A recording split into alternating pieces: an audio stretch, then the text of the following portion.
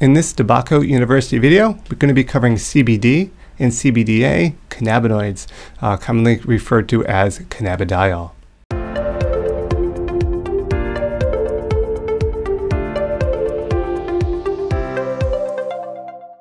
All right, so you may have heard of CBD or cannabidiol. This is the molecular structure. Here we're going to be getting into CBD as well as CBDa regarding cannabinoids produced by cannabis plants. So first off, here's a great research article you're welcome to take a look at. Some information is pulled from here, goes from many other cannabinoids as well. So here's the proper citation if you want to learn about these in even more detail than presented here. So we're looking at conversion by heat here. CBDa is converted to CBD by heat. Hemp, which is classified as cannabis containing less than 0.3% total THC, is often grown for the production of CBD or cannabidiol. CBD has dozens of known therapeutic uses, including the reduction of inflammation, and in some cases, often anecdotally, the reduction of anxiety. So here we're seeing the CBDa, we're adding heat, and that we're generating the CBD and carbon dioxide as a byproduct. Keep in mind that 2 should be down here from a true chemical standpoint. As a chemist, kind of don't like the fact that the 2 in CO2 is written as a superscript when it actually should be a subscript. Check the description for the citation of that source. So CBDa synthesis, so what we're looking at and how we're going about synthesizing this. Well, CBDa is synthesized by CBDa synthase, which is expressed by type 3 or BDBD plants. Although types 2 and 3 are used for hemp production, only type 3 plants will remain compliant through maturity.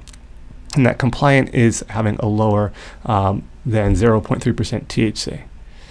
The reduction in the reaction by which CBDa synthesase produces CBDa from CBGa creates phytotoxic byproducts, and therefore takes place in the apoplastic space of the trichome secretory vesicle, much like THCa. So what does this kind of summary mean? Well, because we're having other byproducts being produced by this process, this is occurring within the trichome, but in the apoplastic space, because the plant needs to go through and kind of detoxify some other products, or rid itself of some other waste products that are being converted or generated as part of this conversion process through enzymes. So looking at CBD related to seizures in particular, it has been clinically proven that CBD is a remarkable effective treatment in severe epileptic seizures. Charlotte Figi became a poster child for CBD seizure medications and helped create advocacy, which led to the introduction of this particular prescription, I should say, Epidiolex, for an extremely successful medicine for childhood epileptic seizures. There's a great video here on DeBacco University that goes into a little bit more about Charlotte Figi. Sadly passed away at the age of 13, but is said to have done a lot of good for the cannabis industry in general. So when we're talking about the commercially available CBD, CBD is widely used and accepted cannabinoid available on the commercial market.